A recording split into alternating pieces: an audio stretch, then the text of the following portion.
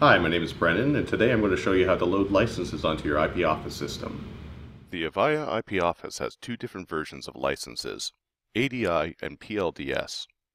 The type of license used depends on the version of IP Office you are currently running. ADI is the older of the two license types, and is used with IP Office versions 9.1 and below. PLDS is the new license type, and can be used for versions 9.1 and above. Please note, if you are running an IP Office at version 10 or higher, only the PLDS license type is available. ADI licenses are provided from Avaya via a Microsoft Excel spreadsheet and can be added to the system in a couple of different ways. Please note that this type of license is cumulative, meaning that loading a license file into the system will not remove or overwrite any previous licenses. To add ADI licenses one at a time, click on the Licenses section in Manager, click the Add button, then select the ADI license type. This will bring up a few text box fields, one of which will be called License Key. Copy the individual license key from the spreadsheet file. If successful, the other text box fields in Manager should auto-populate with the license information being added. Once added, click OK. Notice that the license validation shows as unknown. You must save the configuration to the IP Office, then reload this configuration to see if this license has come up as valid. To add multiple ADI licenses at once, select all encrypted keys in the spreadsheet file and copy.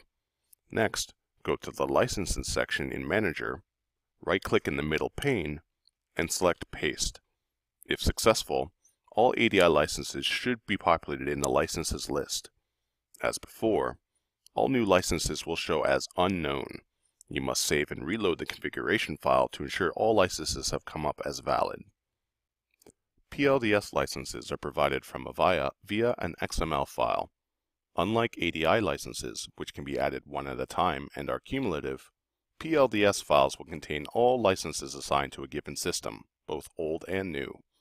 This means that if a new PLDS XML file is uploaded to your system, and this XML file does not contain all licenses, any licenses on your system that are not in the XML file will be removed from the system. As best practice, before loading a PLDS license to your system, you should open the file using a text editor of your choice to ensure that all licenses are listed in the file. To add PLDS licenses to your IP Office, go to the Licenses section in Manager and click Add. This will prompt you to select the XML file to be uploaded to the system. Select the correct XML file and press OK. If successful, the IP Office will present a message box stating that the licenses were added successfully. Just like ADI licenses, you must refresh the configuration file in Manager by closing and reloading the configuration to ensure that licenses are in fact valid. Thank you for watching.